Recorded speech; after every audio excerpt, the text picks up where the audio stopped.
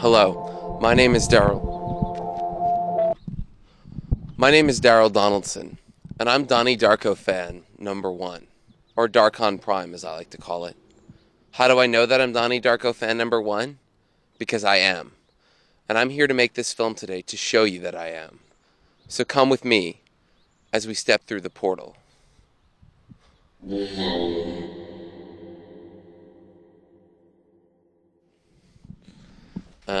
So this is my room. It's a little messy, but I didn't want to, straighten it up for you guys. I wanted you to see it as is.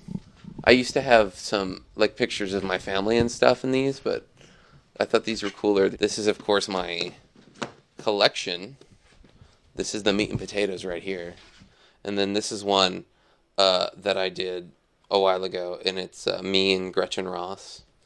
And then there's the fat guy who's smoking a cigarette. Some of these are just, inspired by dreams I had, and some of them are just kind of while watching the movie, I just kind of let myself go. But I made this sort of jet engine replica to hang above my bed. It's sort of a mobile, and I lay in bed some nights and I look up at the mobile.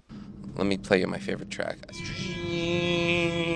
I love that. I don't know what instrument that is, but it's that was outer spacey. But here's Donnie, Donnie, Darko, Donnie, Donnie, Donnie, Darko. I stopped. It's they ask gigolos or guys who get around how many women you've slept with, and they're always I've lost count, and I'm sort of like that in watching Donnie Darko, because I've seen it so many times. I've lost count.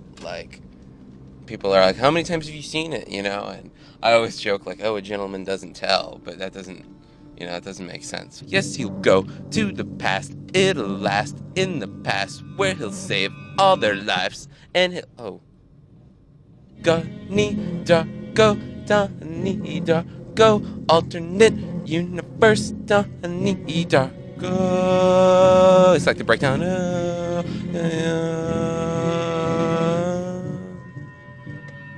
Oh man. So many similarities between Donnie and Daryl. It goes beyond our initials, We both ride bikes. We both enjoy riding bikes, and we both, are on medication, and sometimes we don't want to take that medication. I'll look at what in my life is correlating to the movie that week. I'll be man, I just feel like fucking burning down a house, and so I'll watch the scene where Donnie burns down the house. When I ride my bike around my neighborhood, I like to pretend I'm in Middlesex. Oh, there are the farmers live over there. Hi, Mrs. Farmer, how are you? And the Darkos are right across the street, and maybe I'd see Samantha or Mr. and Mrs. Darko outside. Or I like to pretend this inflatable castle here is Jim Cunningham's house, He's got an inflatable castle outside so he can lure children over. And I got most of these pictures of Jake off of a website about him, and you had to sign up for a membership and everything, and I'm probably the only male with a membership to the Jake Gyllenhaal website, but it's funny. This is very Christ-like, which I like. I'm not a Jesus freak or anything, but I don't know, I like that. And then I call this the gangsta rap picture, because it's just he's gonna go rumble with some Crips or something in this one. I really like that.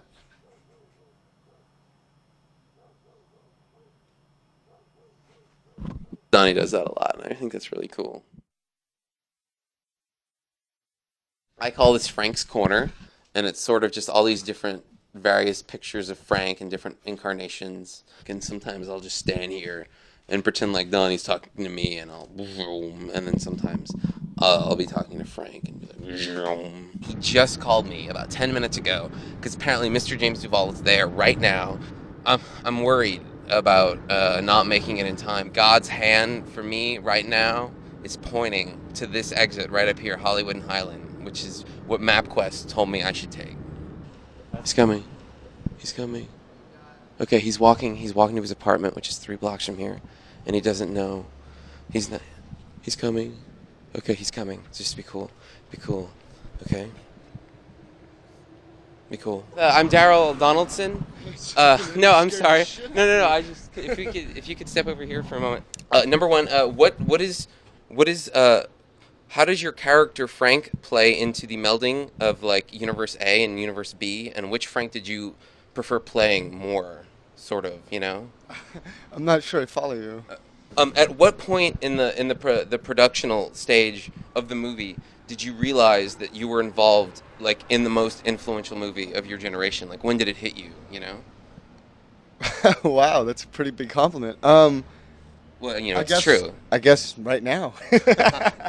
And then finally, what is the meaning behind Donnie Darko, the film? I think I know, and I have a theory, and so I'm just kind of seeing what everyone else their take on it. So, what do you think? What does it mean? What is it? Well, I've said this a few times before, but I'll stick to my guns on this. I think it's really simple, actually. The movie's about possibilities. Anything's possible. That's awesome. There's actually 2 R's in Daryl. If you could, okay. Best wishes. Keep the dream alive. Thank you so much. You're welcome. Really, and you can go. And I just wanna thank you again. I can just.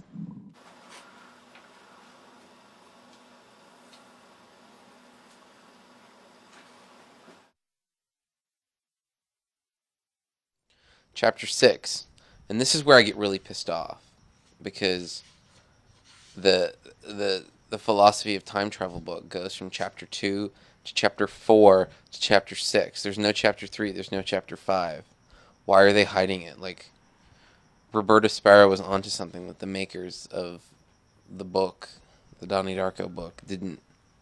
Like, why don't they want us to know? This is something I want to ask Richard Kelly when I meet him, not if. I got his number off of the internet. It's amazing what you can find. Hey, this is Richard. I can't get to the phone right now. Give me a message and I'll call you back. Never answers his phone. Hi, Mr. Kelly. It's Daryl Donaldson again. I have a question for you.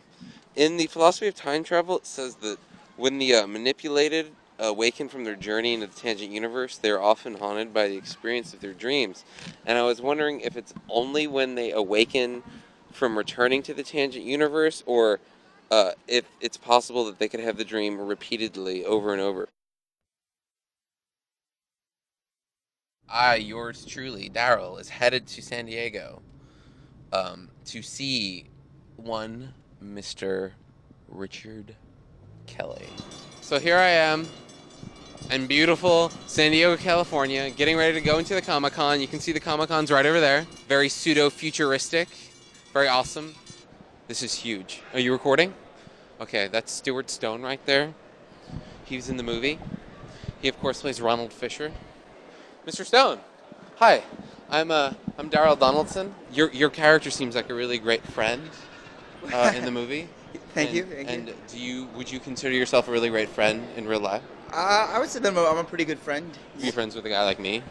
I don't see why not. You look like a pretty nice individual. Cool. Yeah. That's awesome.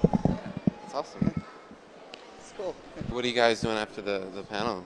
I think they got some stuff lined up for us. Like we're gonna go to some sort of a reception or a dinner. Oh, cool. Or something. I'll try to catch up with you guys. Maybe I'll give you a call or something. Sweet. Could you say somebody really ought to write that bitch, Daryl? Are you sure this is for like an official Donnie Darko thing? Yeah, Or is yeah. it like for your own No. personal This collection? is for the DVD. This doesn't look like for the DVD type of equipment. No, but I mean, I'm sure that like the fine people at Donnie Darko could afford a microphone without an orange cover. It's sort of a contest. Oh, really? It's the #1 fan contest. Oh, on Donnie so you're the Darko.com. #1 fan? Well, if I win the contest, I am the #1 fan. But when you win the contest, they'll put your film on the DVD. Oh, that's awesome. So, somebody ought to write that bitch, Daryl. Oh, thank you very much. No problem, Thank you very much. good Well, luck. I can let you go inside now. Yeah, I'm gonna go. Nice But to yeah, meet you. we should try to hang out later. I'll look for you. That's cool. Cool. Okay. All right, look forward Great. to it, man. Good luck. Take care. Thanks. He was so cool. He was so cool. He's gonna be such a good friend. Richard Kelly's question and answer session is going on inside right now. It's kind of dark in there, so I hope you'll be able to see everything, but all the spotlights are on Richard where they should be.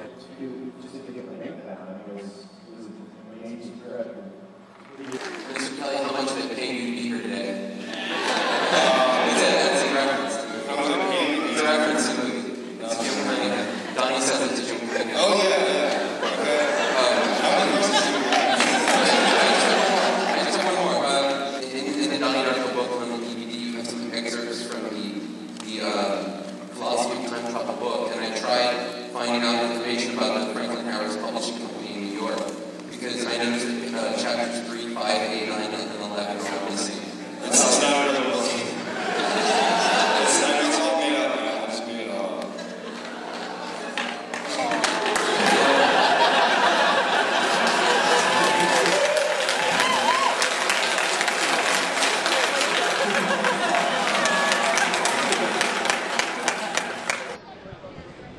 I'm not cutting. Just give me 1 second. He's right here. I'm going to talk to him. Hi. Hi. I just want to apologize for if I at all. Yeah, that was okay. And I just want to apologize. And I don't need your autograph or anything, because I feel it creates like a, because I feel we're on the same, And I just was wondering if I could whisper something to you. I just want, I just don't want them to hear. Just here. I just want to whisper. Please, just one thing. Why don't you just say it to me? Yo, man, like, lay off. It's kind of just weirded out by that. Yeah, hold on. Hold on, Rich, come on. I don't know. I just want to whisper. You must whisper something. No, I just want to whisper one thing. Just one thing. I'm not carrying anything. Just one thing. No, I'm not carrying anything. Look, I'll put this down. Go. Go. Go. Go. I did it. I just kissed him. I kissed Richard Kelly. I did it. Awesome. I can die now. I can die. Donnie, Donnie, Donnie, Darko. Will do it, boo, boo, boo, boo.